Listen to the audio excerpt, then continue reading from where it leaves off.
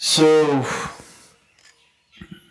when you say marriage versus live in, what is it? Uncommittedly you want to live in, that's all, isn't it?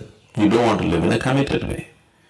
I don't think living in an uncommitted way together is a good thing, nor is there any…